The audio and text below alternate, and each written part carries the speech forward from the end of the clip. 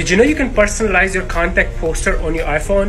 Step number 1 is to make sure you have iOS 17 on your iPhone.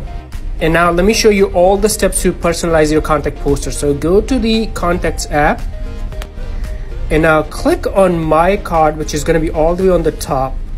So this is my poster right now. So you can click either here, Contact Poster, Photo and Poster, or click on Edit on the top. So let's do that.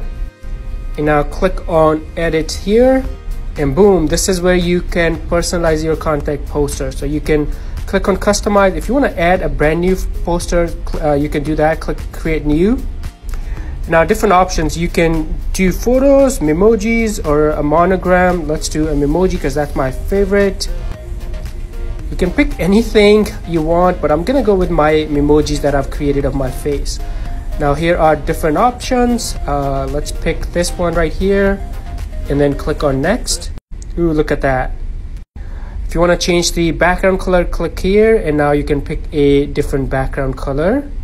I actually kind of like this one.